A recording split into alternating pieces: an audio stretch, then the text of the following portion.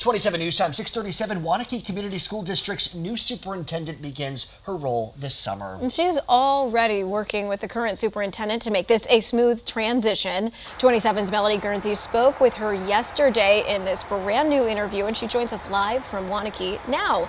Melody, what'd you learn? Rebecca, Dr. Monica Kelsey-Brown said that she's the current superintendent at Brown Deer District that's near Milwaukee. And she said when she learned of her being chosen for this new role and that they would vote, she reached out right away to Randy Gutenberg, the current superintendent here, just so it could be a smooth transition and so that it could benefit the teachers and the kids. Now, she says that she is still reveling about the fact that she was announced for the role. She's very excited. She says her interviews with the school board and district leaders were insightful.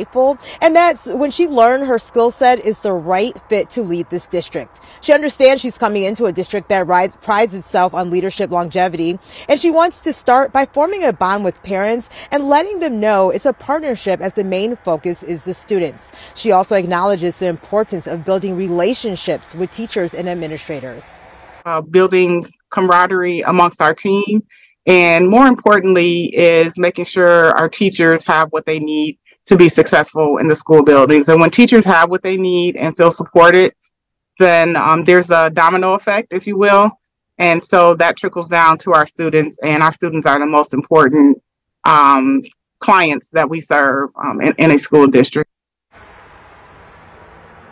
Yeah, she said that's really what attracted her to this district, that they're already a student-focused group and that they're already doing the work. Now, the school board president, Joan Inside, says that Dr. Monica Kelsey-Brown is a great listener. She's gracious and humble and just really stuck out that it would be a partnership moving forward, that she wouldn't try to come and do and change a lot of things, that she will complement the leadership that's already there.